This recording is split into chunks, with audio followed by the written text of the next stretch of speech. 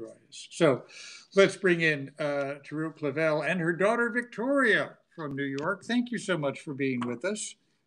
Thank you for having us. And I'm sorry I don't have a copy of World Class to hold up. It's been in my office, which I haven't seen for a while. So thank you both very much for being with us. Teru and Victoria, I'm going to throw you the same question, and please, in any order you want to reply. So what are some of the things you learned that we can do better with education in this country when you had that really fascinating exposure to Shanghai, Hong Kong, and Tokyo? What comes to mind, and I think it's appropriate for what's going on in our country right now, would be the first thing that comes to mind is really equity. I mean, I don't think it's any coincidence that where I educated my 3 kids, and this is Victoria, she's 11 now. My older 2 are 16 and 14, but when we lived in Hong Kong, Shanghai, and Tokyo, equity was probably one of the top priorities, if not the priority. And those countries now already have kids back in school. And basically what that meant was, even when we lived in China, the population was 1.35 billion. The central government did everything in their power to make sure that every child, regardless of socioeconomic background, level of parental education, and however geographically remote their locations may be, that every child got a top-level education with top-level expectations. So we're suffering from that right now in this country, as we see. And there's now been research that shows, the more well-off educated the parents are, especially during the pandemic, the kids are suffering less academically and social emotionally. So I would say that's one thing that I learned. And the other, I talk about a lot of these themes, or several themes, I should say, but the second one I would say that's very big is the family-school partnership. And it was, and I talk about this a fair amount in my book. I felt like when I came back to the United States, there was so much finger wagging and blaming between the families and the schools, and then maybe the child, the student would get in between, whereas the number one, I guess, aside from equity, the most important relationship or the most important variable in the school is really the teacher, and investing in getting the most qualified teachers in the school and investing in their professional development and their retention. And, there are plenty of stories where you give a teacher, just a dirt field and a stick, and if they're qualified and we invest in them, they can teach anyone. They don't need all the bells and whistles, so to speak. And those countries where we lived really did that, and it was very apparent. Yeah. We invite your questions, of course, for Teru Clavel and her daughter, Victoria. Victoria, can I turn to you? Yes. Yeah. Thank you. You're in the 5th grade now? Yes. Are you going to school mostly remotely there in New York? Well, we might go remote again, but right now, all of my school is in person. Good for you. Yeah, for the first week they were remote, and they went in person a handful of weeks ago. Okay. Yeah. Well, I ask, our daughters are in a, what do you call it, hybrid. Yeah, hybrid situation. Some days there, some days not. One of the things that your book talks about is that American schools seem to be in love with technology, and there was not so much the reliance on technology when you were overseas, and yet now, of course, we have to rely on technology for almost everything. I wonder, what did you notice? Yeah, I feel like it's really thrown so many people into a quandary, because there's been plenty of research that shows that technology is not necessarily good for our kids. Kids are overly reliant on social media, and there's so much cyberbullying and fake news, and that disinformation is really a problem. And when I lived in Shanghai, it was startling, because basically the only technology in the room was the electricity with the lights on. And it was very similar in Japan. I could say people said technology would probably be the sewing machines in the home ec room, or the big old school desktop computers just accumulating dust in the computer lab. So we're definitely at a point in the U.S. where we don't have longitudinal research that really shows the positive effects and the best practices for using technology in our classrooms. That said, we didn't have any other choice, right? Yeah. And it really is unfortunate. There's been research that's shown just in the last year, that remote learning is not as strong, which I would definitely agree with. But I'll also be the first person to say it is our best alternative right now, and I don't want to jump on the bandwagon where people are just saying, it's terrible, it's the worst. It's the best that we can do, and there's so many people trying their best, from the teachers and the parents and the students to the communities, policymakers. I mean, can we do better? Certainly. Is it, we're so decentralized in the United States too that there isn't an answer for every school system, and the needs of all of our schools and families are so different as well. But I would say absolutely before there were issues, there's that disintermediation between the student and the teacher, which leads to social emotional issues as well. You have privacy concerns. You do have continued cyberbullying. And like you mentioned at the beginning of this, I mean, we have higher truancy rates than we've had in the past, and kids are failing at a higher rate. I mean, kids are really, really resourceful. They're even inventing bots that can sign on for them in place of signing on to their classes themselves. And teachers don't really know what to do. Yeah. Our 17-year-old, you ought to see Elise's face. Well, I think you can see. She's on the other side of the camera. You can see her face. No, she sees you. Oh, she sees me. Well, that's you should look at Elise. Wow, I didn't know that. Oh, we have questions that are coming in for the Clavels. Mm-hmm. What is one thing you'd change about education in the U.S.? What is the one thing I would change? Yeah. Well, aside from the equity and the teacher issues, which I just mentioned, I would say universal, accessible, high quality early childhood education, starting at 2 years old, and having those community supports from the time a child is born. I think that would, we have so much research already that shows that those early years in every child in education has ongoing lifetime positive, outcomes. And we don't do that as a nation, and I think we really, really should. I mean, there are a lot of things I'd like to change, but if there was one thing, that would be primary. Some of the equity issue, as you point out in the book, begins with the fact that property tax is habitually used as the source of funding for schools, and so obviously communities in higher, that have more tax revenue available commonly will spend more on schools. All of that being said, I must, as a reporter, point out, and when people have talked about the troubles in urban school systems, have pointed out, urban school systems pay plenty per student, and they in any event, people who run urban school systems frequently complain about other things in addition to that. They say that a bureaucracy is sometimes a problem with which they have to contend. Also, if I might, you talk about the lack of national standards. Here's or standard dedication. Here's something I noticed today. We often think of that there are localities, and inevitably it seems to be some small community somewhere that decides we don't want to read To Kill a Mockingbird, or we don't want our children to read another book because they think it's too progressive, too liberal, something like that. I noticed today there are members of the school board in Berkeley, California, that don't want the children to read To Kill a Mockingbird because they think that the book is outdated. And is an unfortunate view of race and paternalism. So as a result, everybody in Berkeley is going to be reading it?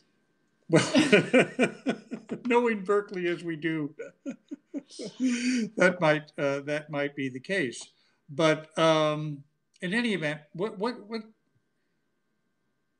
that really be an advantage to change to some kind of national standards in a country as large and varied as the U.S.? Well, it's an interesting point, right? Because Arne Duncan was highly criticized for being behind the Common Core.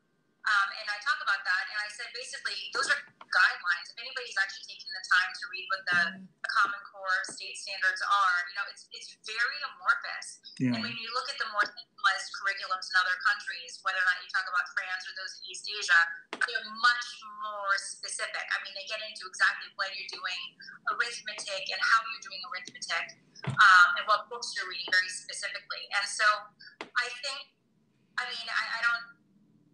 I do think we should be reading To Kill a Mockingbird. I think if you don't read about history, you're going to repeat history, and I think it's socially responsible to not forget about these times in these really pivotal times in our history. But we are so diverse. We're not as homogeneous as for instance, Japan, where we lived for 4 years.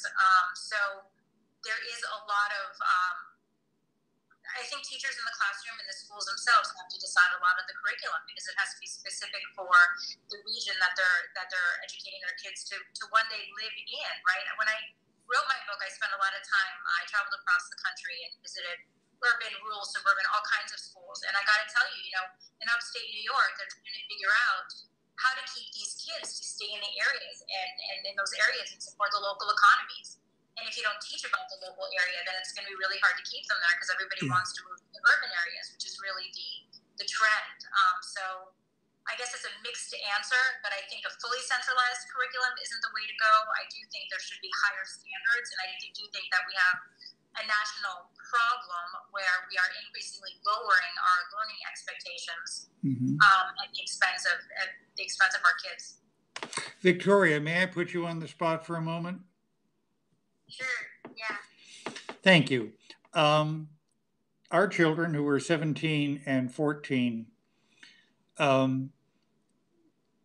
get to use the internet for 5 minutes a day to be able to write thank you notes to their parents. What about you? I'm kidding.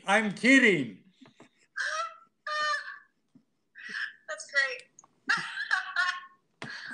Does your family put limits on your screen time? No, I make her handwrite them, by the way. I wouldn't let her use the internet to write the notes. But yeah, anyway, go ahead, sorry. Not really, but I have a lot of after-school activities and other things. So normally I don't have enough time to spend hours on technology. And normally when I'm on my computer, I'm either Zooming with a teacher or with friends or doing school homework. And how are you able to keep up with your different languages? So I have a Japanese tutor and a Chinese tutor, and I also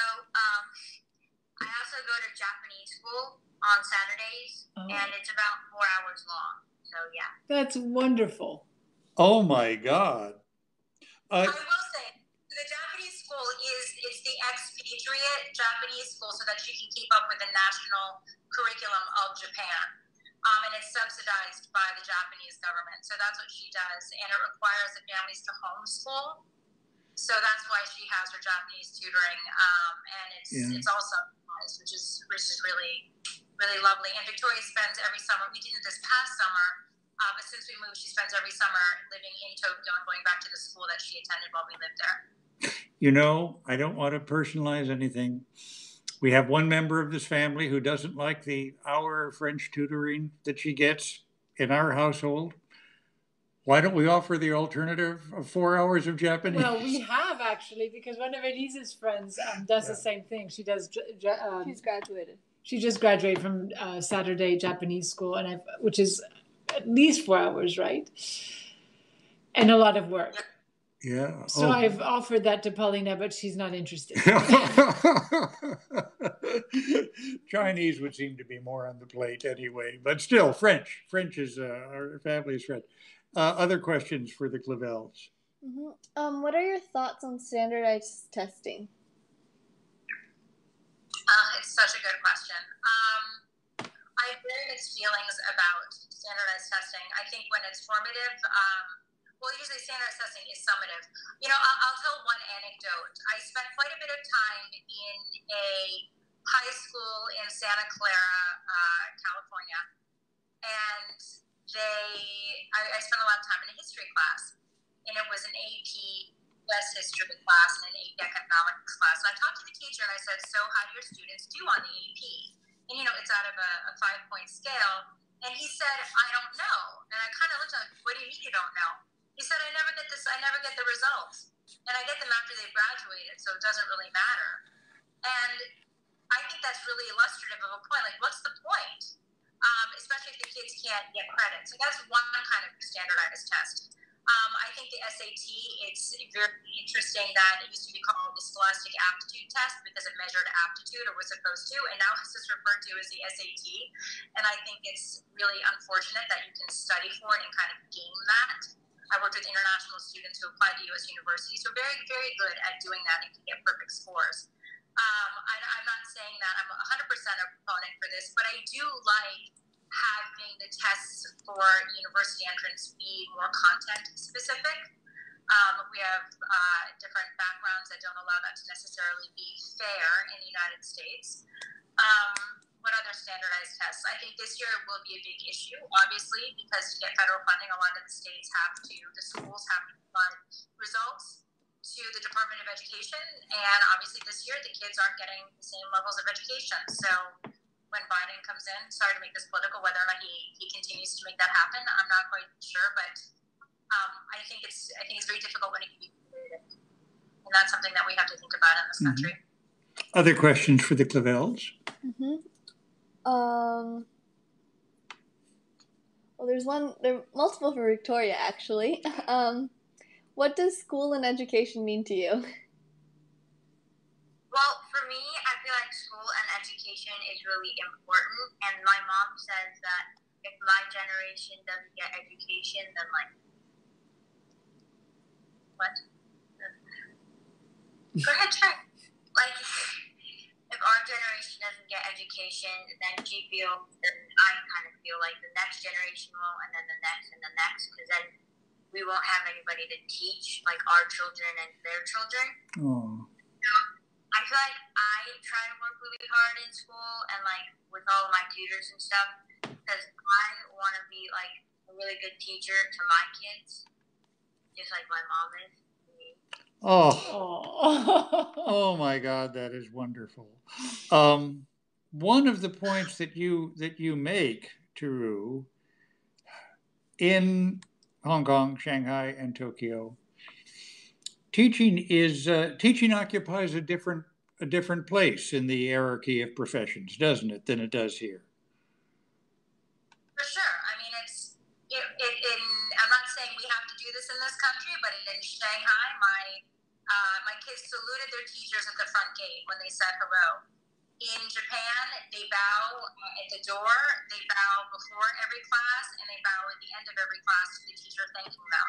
They don't call the teacher, even Miss Smith or Jane, call the teacher. In China, it's Lao Shi, and in Japan, it's Sensei. And the Chinese characters actually mean leader of the future. So every time you say, you actually say the teacher's name, you're paying that respect with that honorific.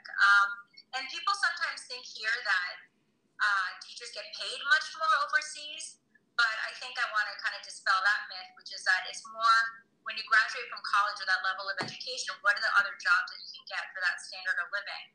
And there's a big discrepancy here in the United States where that's not really the case in Japan or in China. And there's a societal respect, like you would respect a lawyer or a doctor in those countries, because it's as hard to become a teacher there as it is to become a lawyer or doctor here in terms of credentials and how elite it is. Basically, it's hard. There are a lot of applicants, and a lot of people fail those exams to become teachers. Other questions for Victoria and Teru Clavel?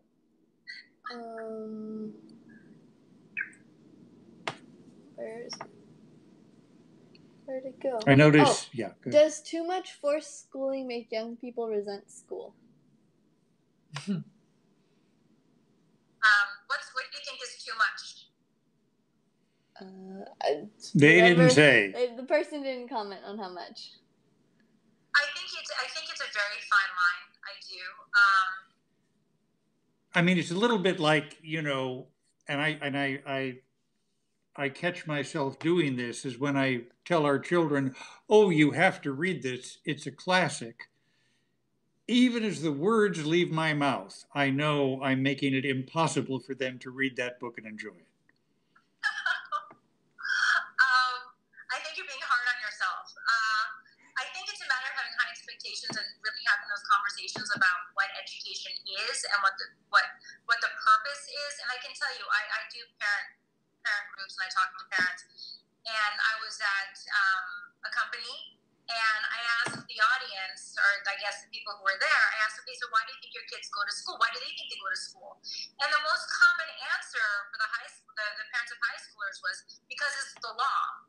And I thought, okay, we're starting at such a low level of expectation that I don't know why kids would ever opt to go, especially when we're going remote. So I think from the very get-go, from the very beginning, I at least tell my kids, and everybody has to have their own definition of why, but to me, it's still a gateway to opportunity. And and I may take it a little too far. I say, I have my job and you have yours, and yours for now is to go to school, and you got to do the best that you possibly can. I should ask her how she feels about it. She may think I'm a tyrant. Well, I think my mom cares a lot about my education, and she explains it to me a lot, so I kind of understand why. But I also feel like you also need to have time to relax and have time to yourself to do what you want to do. Do you have that time? Oh, that's good. Oh. I don't want to embarrass our director, but she went through a delightful period when she was younger, where when I went to work, she assumed it was school. And she had, what was it? Friday was your share day. And she would ask me on Fridays what I was going to share on share day. And in any event, that period of time lasted about 3 weeks, but I will never forget it. Let's get a couple more questions for the Clavels and let them get back to this beautiful And actually, Tuesday now night. on Fridays you do share a lot. Now on Fridays I do share a lot. You're right. As a matter of fact, that's absolutely true. Yeah, that was it. Oh yes, baby. What are your thoughts on Greta Thunberg? Both of you. Oh. Interesting. So actually my next project, I have 2 projects I'm working on right now that are about educating Gen Z for their futures and how they can deal with the problems that they have inherited from us.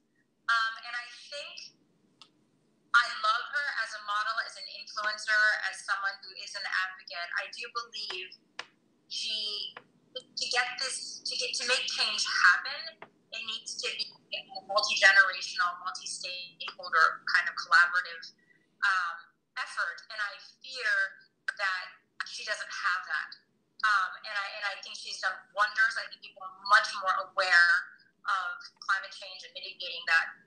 But I do think that the model for the future has to be not just one, but a huge network to combat the ills that we're facing. And so I hope that's the next generation of Greta Thunberg. Yeah. What do you think? I think that she's a really big inspiration to especially younger people who also want to make a change. And I feel like by doing what she did, she made all of these problems more realistic and made everyone think deeper about them.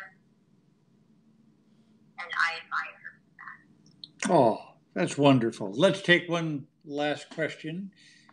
Elise, what do you think looks best? Do you see any, Mama? Our judges are consulting, Clavels. Let's see.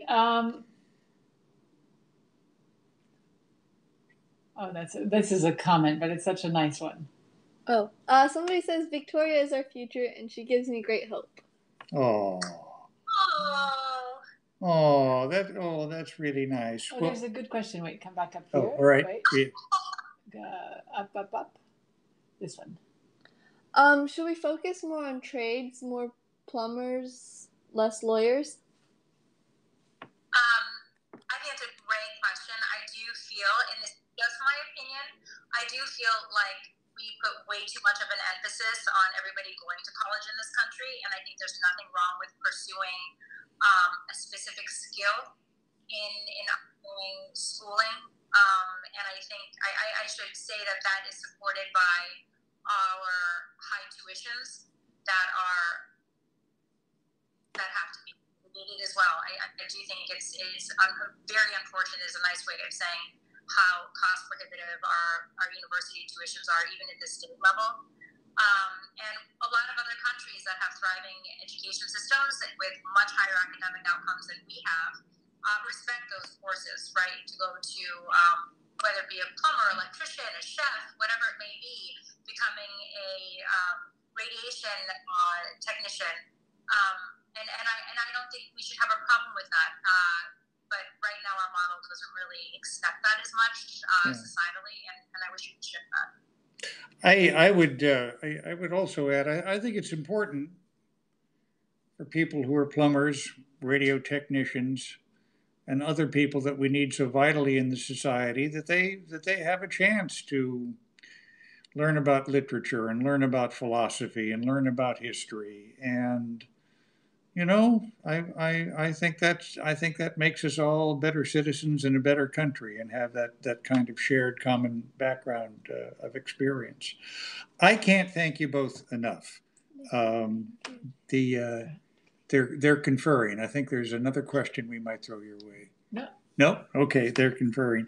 I can't thank you both enough. And we want to say to folks joining us out there, thank you very much. We know things are tough, and we do appreciate all the time that you're spending with us. Tomorrow, we're going to talk to a funny economist, Justin Wolfers, who I like to think he's the man who figured out, why there was this run on toilet tissue. And he'll talk about the narrative possibilities of that. And we're going to begin with a reading from John Kenneth Galbraith's great memoir. And we want to thank the Clavels for being with us tonight. The wonderful book they've done is world class. And it raises, in telling us about other forms of education in other societies, it raises questions about our own, and there is no more kind of important work to be done. So to both Teru and Victoria Clavel, thank you so much for being with us. Thanks to everybody who's keeping our lives going. We are very grateful, people in agriculture, people in hospitals, and we say this many nights, but particularly tonight, let us say teachers and teacher administrators. And can I say something as well? I volunteered today. My wife was a volunteer at our Elise's school, and what I ended up doing was just wiping all the tables and all the pens and everything that was used, and I spent the whole afternoon doing that. And you realize it's such a taxing thing for educators to be doing now. They don't do that; we do it. Well, in this case, I did it, but no, a lot of the teachers were helping me, because between each child who came in, we were wiping down all the desks, the chairs, the pens. It's an enormous additional task in addition to teaching. And also my other responsibility was making sure the girls weren't too close to each other, that they didn't group. And that was the hardest thing. Every time I would come up to a few girls who were not 6 feet apart, they would look at me like, what are you doing? It was really hard. It's important, but really hard. And that's an additional task that teachers have.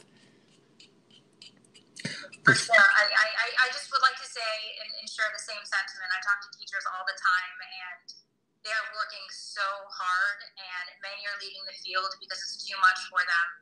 And I do hope that if there's anything we can reimagine through this, it's that we really invest far more heavily in our teachers. Yeah. Amen. Very well said. Well, thank you. And thank you, everybody, for joining us tonight in our open book. Good.